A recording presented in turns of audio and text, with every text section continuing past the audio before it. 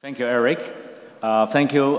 It's my great pleasure to be in Madrid to give you the sneak preview of the study that we're going to present this afternoon in the Presidential Symposium. This is my disclosure.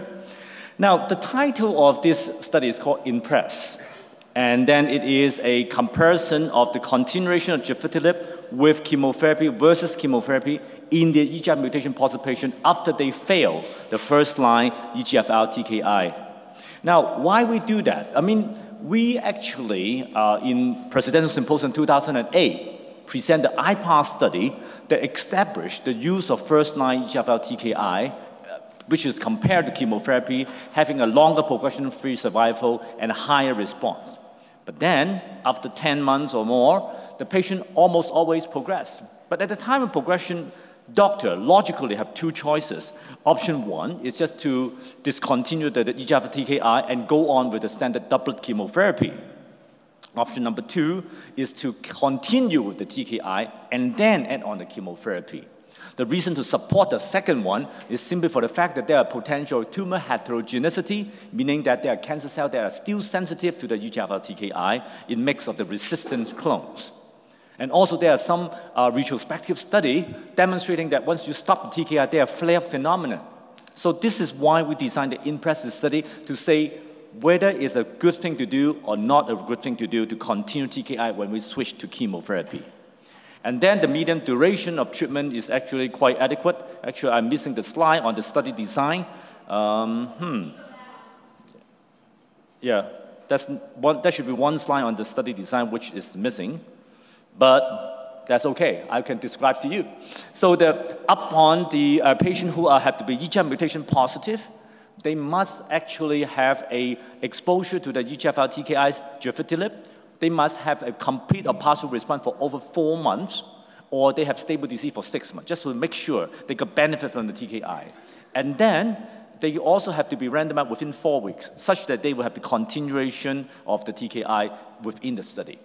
And then once they are eligible, they randomize to the standard chemotherapy of pemetrexed, cisplatin with the Gefitinib, or just to pemetrexed, cisplatin. The primary endpoint is progression-free survival.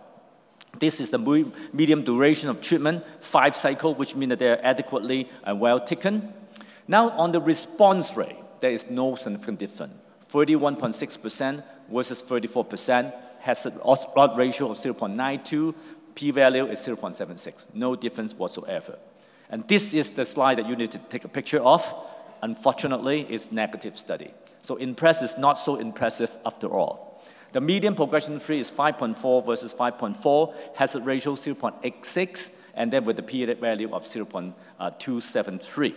So in other words, continuation of TKI is no longer beneficial to the patient once they had the progression. They should just go on with the chemotherapy at this point. But then there is a slight concern with the overall survival. I mean, there is actually potential detrimental effect, but then the maturity of the survival data is only 33%. So we cannot take it too seriously, but then you have to know that there are potential 14.8 months versus 17.2 months.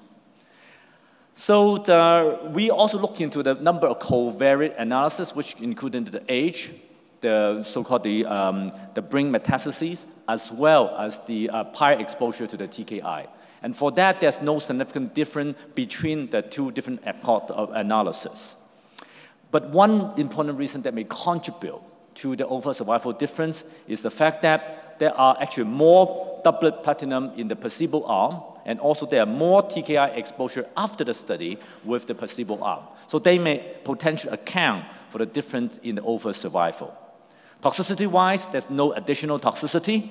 And so in conclusion, I think the IMPRESS is the first randomized phase 3 study that established the fact that the continuation of Gefitinib beyond progression when you switch to chemotherapy is no longer an acceptable practice.